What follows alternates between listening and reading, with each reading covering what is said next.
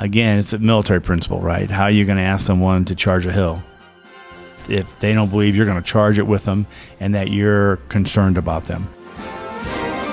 March along, sing a song with the army of the free. Count the ray. Welcome to Timelines, episode 271. Today it is my pleasure to have my classmate, Congressman John Shimkus, on Timelines. We're going to look at his time at West Point, how he transitioned in 1980 to the regular Army, then served over in Europe. Then after Europe, came into Fort Ord the 7th, transitioned back into civilian life, went to his home, worked in the public sector, and then ran for Congress, not just once, but twice. And then in 1996, he won one of the closest elections of that year by 1,200 votes. And ever since has been the congressman from Illinois, Congressman John Shimkus. So now, with further ado, let's get right into this episode on Timelines, episode 271. John, welcome to Reno. A second time. It seems like it always happens. That's all right. I'm glad to be here. So John is my classmate, as a lot of you know, and he went to West Point, as did I. And the first thing I'm going to ask you is, what made you go or decide to even go to West Point, go in the military? Well, I got... the draw was to the Academy at West Point because of selfless service, the commitment, the history, the great leaders who had gone through from Eisenhower to Grant and Lee and Patton, the ones that we probably read about in our history books, and the lore of the honor code and duty, honor, country was very appealing. So when did you decide you wanted to go to West Point? I had to make a decision my sophomore year in high school to take a class, one class or the other, and one was going to take me in one direction. The other one was to prepare me in the math and sciences because, as you know, when we were there, it's still just an engineering school. True, which I'm really happy because it's exactly what I wanted to do and what I did later on, too. Yeah. Well, I wasn't happy because I struggled quite a bit, so I probably could have done other things. But I do have a degree in engineering. Yep, that's very good. And I was not a stellar student, but my goal was to graduate and not go to summer school and just pass everything. Right, that's right. So we also went to Ranger School at the same time. So when you got out of the academy, you went through the academy. Is there anything while you're at the academy that really stands out that you remember? Well, I did a lot of things. I was very involved with the Fellowship of Christian Athletes especially the last couple of years, and that was helpful. I taught Bible class at the Cadet Chapel. Of course, I did a lot of stuff with the Lutheran Chapel. I tried to do a lot of different things. I'm from middle America. I'm lower to middle income family, 7 kids. Wow. Seven brothers and sisters. So the academy was the first time I really got to really experience a wide range, whether it's go down to see a Broadway play or go visit Statue of Liberty, or I made 2 jumps with the Sports Parachute Club. I bowled. I ran in the Jersey Shore Marathon. I just did a lot of things that I never would have had a chance to. It's so true. Any kid who gets to go to academy, and if you work hard, you can make it there. That's right. You can do so much. That's right. I mean, it's such an experience. It's an amazing experience. That's good. Fellowship, and I even passed. So that was amazing. My whole goal was just to graduate, but I really, actually, there were a lot of tough times. Yeah, a lot of tough times. But I really look back and I really feel privileged to go there. And the people I met and the friends that you have for a lifetime. You bet. So next time you're here, we're going to get your classmates together. Yeah, that'd be great. We're going to go take a hike. Yeah, we'll take a hike. I don't know if I can make it. Up to the Rim Trail. It's a nice little Rim Trail hike. You can see Lake Tahoe. Yeah, that would it's be beautifully great. crested and then come back down. It makes you feel good. Yeah.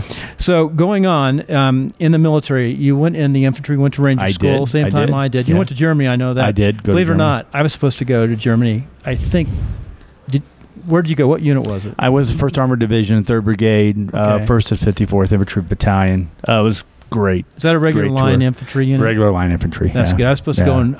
I was supposed to go and be in an infantry unit that basically protected the nukes. Oh yeah. No, we were mechanized, and we had a defensive position on the border. It was very transformational for me because I also had a chance to go into East Berlin, and you had to wear uniforms, so you were an ally because we did a week of urbanized training there, and so a lot of work I do now with democracy and freedom in Eastern Europe really stems from my time in Germany, because I toured all over. I saw the fences. I saw the guard dogs. I knew that the folks in the East were deprived of freedom, and to see what those countries have done now, and how they've advanced and grown and are great allies of the United States. It's amazing how much has changed in our lifetime. I was in 10th. By the way, I couldn't go to Berlin. Right, being in 10th, being in jump status, they had this strange rules that go way back to World War II. Right. Yeah. It's only like so many military people can go in. I was very fortunate. Classmate of ours, Brett Dalton, was there. Oh, Brett. I know Brett well. He was with the brigade, and we got a chance to visit. Again, a lot of fond memories. Brett is, last time we were passing in Afghanistan. No surprise. He's our class president, isn't he? Yeah, he is. Yeah. Brett's our class president. Yeah. That's good. So now you decided to get out. What made you get out of the military? And you were in how many years? I active of 5.5.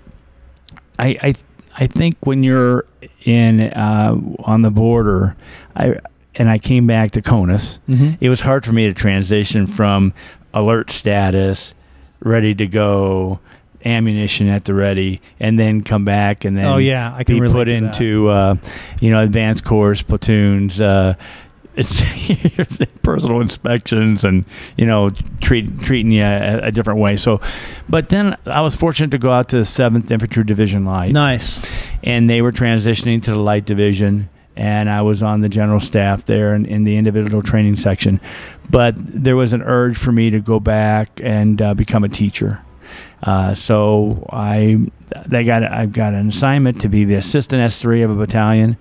And I go, man, assistant S3, I'll never get a command.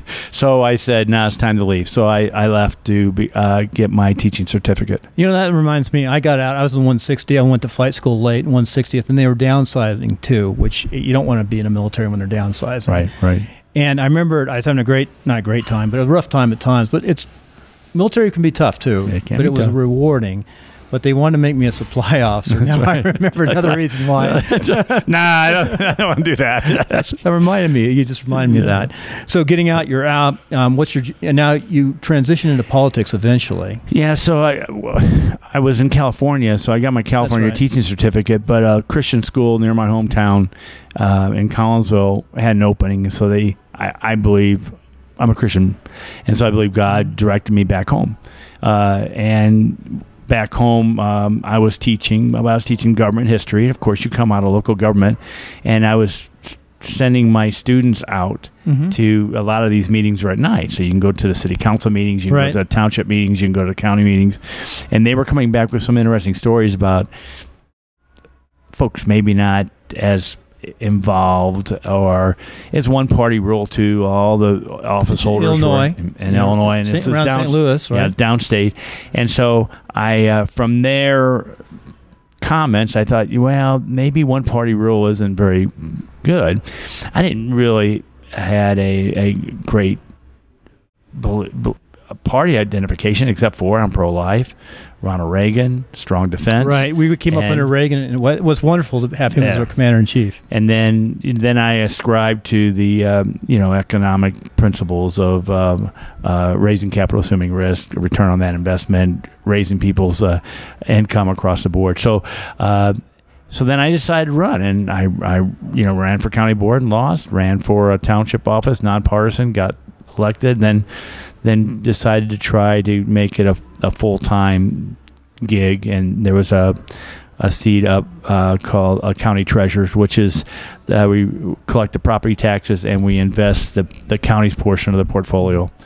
And my opponent was a 12-year incumbent, but wasn't very active in the office, and a lot of Democrats voted for me and put me into office. Was that a partisan or nonpartisan? It was a partisan Really? position. Back then it was partisan. It's like our county level. A lot of those, they can be partisan or nonpartisan depending on California. It's mostly nonpartisan. Here in Nevada, it's partisan. Yeah, that's interesting. I did read where you were one of the first Republicans elected, and it was a Democrat county. Yeah, it's very strong. That's good. But fast forward 35 years, it's now a 50-50 county. But it's very competitive now. But it's taken a lot longer than I ever would have thought. Now we've seen a lot of change in our lifetime. We have. We're getting old now, right? We are getting old. It's been a long time since we graduated. Yes. So going on, you ran and you got elected to Congress. I ran in 92 for Congress and lost as really the challenger versus the incumbent. 94, I ran for re-election as treasurer, and then 96, the incumbent ran for the Senate, and the seat was open, and I won a 5-way primary, and then I won one of the closest races in the nation. I won by 1,200 votes against a pretty good state rep who was a conservative Democrat, and but I won, and so I've been there ever since. You know, I remember now we talked on the phone because I just called you and you were running. It comes back. You forget about stuff, folks, when you get older. But we talked on the phone, and then I think I saw you in Washington once or twice when I came in and out of Washington. Yeah. It's been interesting. I like to welcome any classmate who comes through, or we got some good classmates. We got a fun class all the time. Good class. Yeah. And hey, we're going to go to a break, and then we're going to come back and ask you about your life and success principles. Okay, great. Hi, this is Bill on break. It's really great to be talking to John. It's always wonderful to talk to classmates. And a couple thoughts. My daughter's in the process right now of going to the academies. My son's a graduate of the Coast Guard Academy. One thing about the academy grads, and it's something that we sort of stick together. Through our whole career, we follow each other. We do similar things. We have a lot of commonalities. And if you ever get a chance to go to academy, and you're young enough and you're listening to this, take that opportunity. It's a wonderful thing to serve, and you'll get back so much more than it takes. Well, now, without further ado, let's get right back into this episode with John. Okay, John, coming back, we're going to talk about your life and success principles. That's right. So, lead by example is the first one you told me. Yeah, that's basically the military, right? If you want your soldiers to be squared away, you have to be squared away. If your soldiers got to be able to assemble and clean an M16, you've got to be able to do it. So PT test, you name it. So people are always going to look at you, and the question is, what are they going to view about you? And so that's why you have to lead by example. You know, you mentioned something, and I think about it all the time, is what I really like about the military is they made us go through basic called our plebe summer. Mm-hmm. I remember our first summer there, Beast Barracks. That's right. And we had to learn to be a soldier and learn all the basics. Right. And that's where it started. Because you really learn the basics. Sometimes I think out in the world, sometimes people jump ahead without learning the basics, but the Army actually brings you through all the steps. Well, I agree. And I think people need to understand that you have to start at the bottom. Right. And by starting at the bottom, we can get to the next point. And your family, by the way, your background is you started, like you said, with your brothers and sisters, middle America. Middle America, and just one step at a time. But you're still, I mean, I know you. You're just John, you know.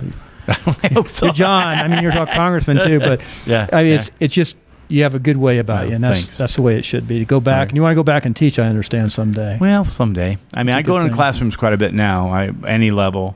I read preschool kids, kindergarten. I've done middle school, grade school. I've talk to university class. I try to get in the classrooms as much as I can. That's really good. So, care about those who you serve. That's your second point. Well, if that's the point. You've got to. If you're going to be surrounding yourself with people and you're going to ask them to do things, they really need to know that you care about them. Again, it's a military principle, right? How are you going to ask someone to charge a hill? Right. If they don't believe you're going to charge it with them and that you're concerned about them. Students, when you're in the classroom, they got to know that you really want what's best for them and you're trying to help them. Dealing with constituents, right? Can't always get it right. We don't always deliver. But they always say you gave it your best shot. And my staff, they do a tremendous job of answering calls, doing follow-up, and the great letters we get back from my constituents who say, thank you for Jenny, thank you for Amy, thank you for Doug, because they kept following up. I think that occurs because they know I care about them, so then they care about the constituents. And it sounds like you've got good people around you too. I've got. You look at me. You go, how could this guy be there for 21 years? You've got to have it. You know, I made it through the academy. You know, that's right. That's really good. Now, have a mission, goal, and objectives. Well, so again, being mission oriented, but what does that mean? That means where do you want to go? And how do you want to get there? And they're all intertwined, because by leading by example and by having compassion to your subordinates, you can set a goal and reach that, and have objectives to the different aspects that you want to get to. So so you want to win a campaign, right? You've got to you can pay people, but I'm telling you, people who really believe in what you believe and what you stand for are going to work harder, and they're going to be more sincere than someone you're paying to hand out literature. I mean, if they That's really true. believe Volunteers, that volunteers just a lot of pizza, right? A lot of, yeah, you got to feed them. Food is amazing. An army thing. runs on his stomach, so. You know, I first learned that lesson in Ranger School. Yeah. Remember when we got fed at the end? Right. And you all wake up? That's right.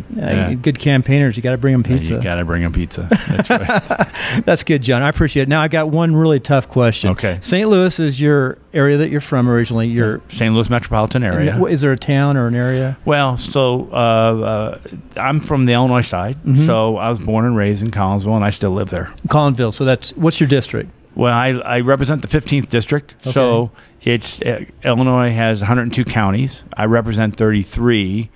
Now, most of my district now is on the eastern side of the state. So I can see St. Louis from my house because I live on the bluffs. But I represent communities like Danville, Illinois, Lawrenceville, El Dorado, Harrisburg, Vienna, down to Metropolis. So it's all the eastern side of the state. It's called gerrymandering, and that's I can imagine. That's what I live under. That's right. So here's a tough question. In your area, if I go there, what type of food should I go to eat? What's your known for?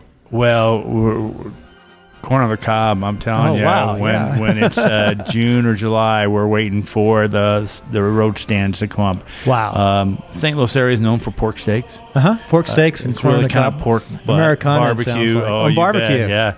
And so baked beans, and you don't get much better than that. So that's it. So barbecue, baked beans, corn on the cob, like the American. That's right. Yeah. American bread basket of the world. That's right. Well, thanks, John. I appreciate it. My pleasure. And take care. Enjoy your short time here. I'm glad we were able to hook up. Yeah, take care. Thanks. All right.